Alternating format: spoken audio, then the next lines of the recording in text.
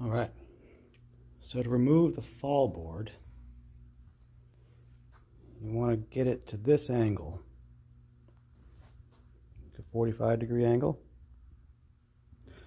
And doing that allows you to slip it out of these slots. There's a metal post on either side of the fall board that goes into these slots.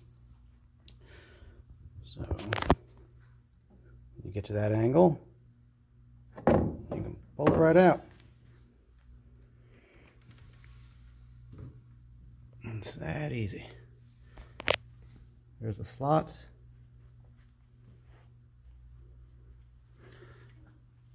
And those are the metal posts on the fall board.